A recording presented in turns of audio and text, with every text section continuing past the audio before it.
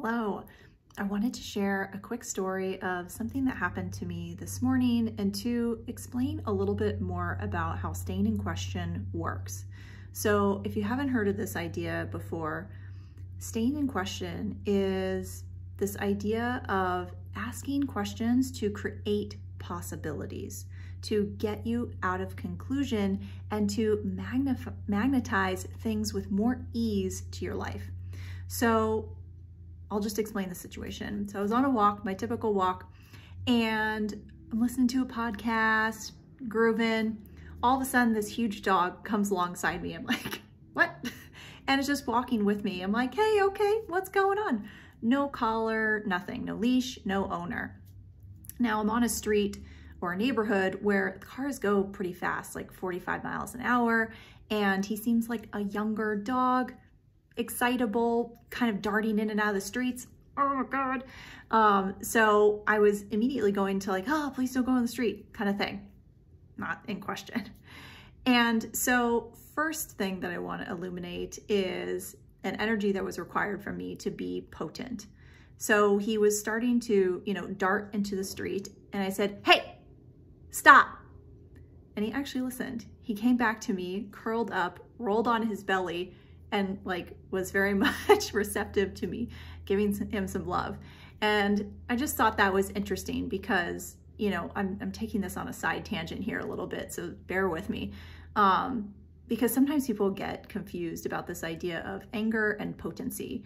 And potency is where you can be intense for a moment and then back to relaxed, right? So I had an intensity to kind of snap him out of his dog brain and into present moment to pay attention to me, to keep him safe, right? And then I was back to chill. That's different than when we have an anger outburst and it kind of keeps our body in this dysregulated state for a long period of time. Side tangent. So back to the question part. Now, I was going into, oh my gosh, how am I supposed to find his owner and what would I do? And I was going into the what ifs and the unhelpful questions first.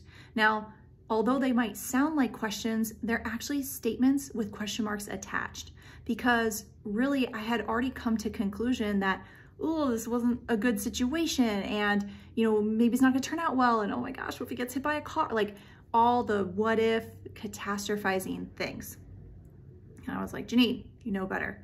So I just took a pause and took a moment while he was sniffing around me and started to ask, okay, what else is possible here? What's gonna create the greatest? What would it take to find his owner with total ease? And I just sat with that for a second. And this was after I had, seen some gardeners and asked them, hey, do you know if he got outside? And they said, I don't know. And so I'd already kind of done the kind of knee-jerk reactions. So I had to just pause because then there was no one else around, just cars kind of flying by. And so once I started to get into those questions, then I thought, okay, let's use our awareness to what else is possible, to what could create better, more. And so as I was on the street, then I asked myself, okay, which direction is going to create the greatest here? I could go right, I could go left. Right feels lighter. I don't know why, I'm going to follow it. It's back towards my way home. Although I thought he was coming from the left, I'm like, let's go right. So I go right and I'm still with the idea of, well, is it his home is this direction or what else is going to contribute to keeping this dog safe? And funny enough, I ran into a neighbor who I've seen casually before with two little dogs. And I was kind of like, I don't know what to do here. No collar, I live in an apartment and I have my own dog. I'm not really sure. And then he was coming up with ideas of, hey, why don't we post it on Nextdoor or something? I was like, yeah, okay, cool, I can do that. And then he's going into his house and I'm like, what else is possible? Kind of just still staying in that question. And the natural pull of my energy had him say, hey, oh, wait, do you not have the app? I can post it. And I was like, oh my gosh, that'd be so great. I don't have the app, I'm not familiar. I'm happy to download it and thank you for offering. And he's like, you know what, why don't I put him in my backyard? I'm gonna put my two little dogs inside and have the dog in the backyard so he won't get hit by a car. Oh, thank you so much. I'm so grateful for you for offering that.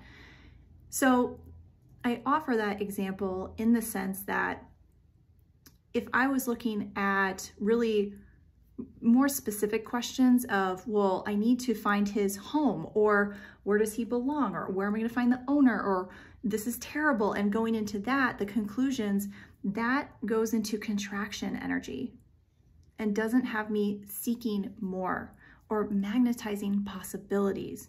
Because if our point of view creates our reality, or what I've already decided creates my reality, then if I've decided that this is a terrible situation, that is what will show up. Versus staying in open-ended questions, what else is possible here? Who else could contribute to this situation? What would it take to get this resolved with total ease? Keep the dog safe. I could have not planned to run into a neighbor that could be such a contribution to the process. So I hope that's helpful in clarifying what else is possible with questions.